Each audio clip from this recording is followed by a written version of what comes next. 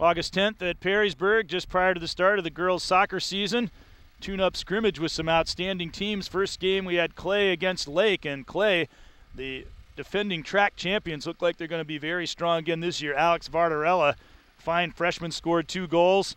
There was the second of them. Another good goal scored by another freshman, Carly Clare, and Clay won. Then in the second game, Cincinnati Mount Notre Dame took on Anthony Wayne, 2 of the top teams in their respective areas. A great save there by Taylor Hill, keeping it even. She almost made a great save on that penalty kick, but not quite. Notre Dame won it.